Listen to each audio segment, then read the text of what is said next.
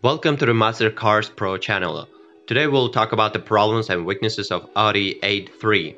This section identifies potential problems and causes and fixes based on the experience of owners and repairers.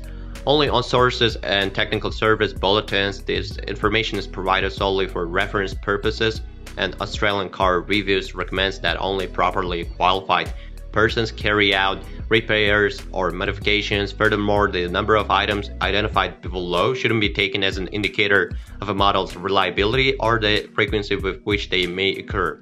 To report a problem or fault to the Australian Car Reviews team, please use the Contact Us form. Note that Australian Car Reviews doesn't offer advice on automotive problems or disputes. Such inquiries will not receive a reply.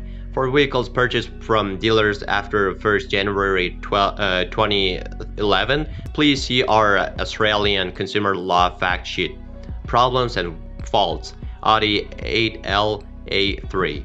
If the engine lacks power, runs rough or surges, the mass airflow sensor may have failed.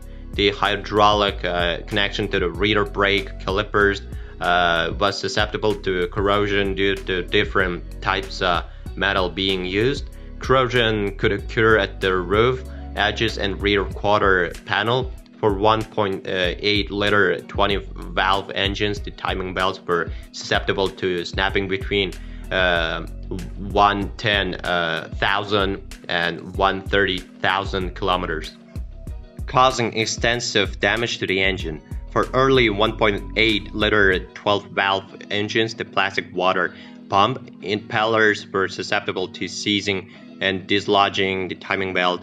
Later water pumps were made with metal impellers to overcome this problem. For 1.8-liter 20-valve engines manufactured between August 2001 and October 2003, the ignition coils were susceptible to failure. Well, if you are the owner of this car, then please describe the problems that you had to face during the operation of the car. Perhaps it is your feedback that'll help viewers when choosing a car. That's it for today. Thanks everyone for attention. It isn't much work for you to subscribe to the channel. See you soon.